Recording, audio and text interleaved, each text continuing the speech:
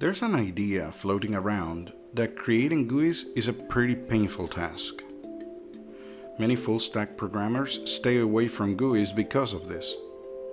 Well, it doesn't have to be that way, and I'm here to prove it. It's so easy, you don't have to be a programmer.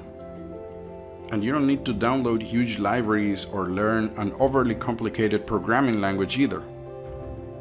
We're going to use the standard Windows controls that have been proven to be the most reliable and recognized ever. By using Autohotkey, which is a simple scripting language, you will be able to create working GUIs in a matter of minutes. You will get to know from some of the simplest controls, like the text controls, to the most advanced ones, like the list view control, in a way that will be very easy to understand. This course will provide you with clear-cut examples, exercise files, quizzes, and you can even join our community to see examples from others and learn from their work.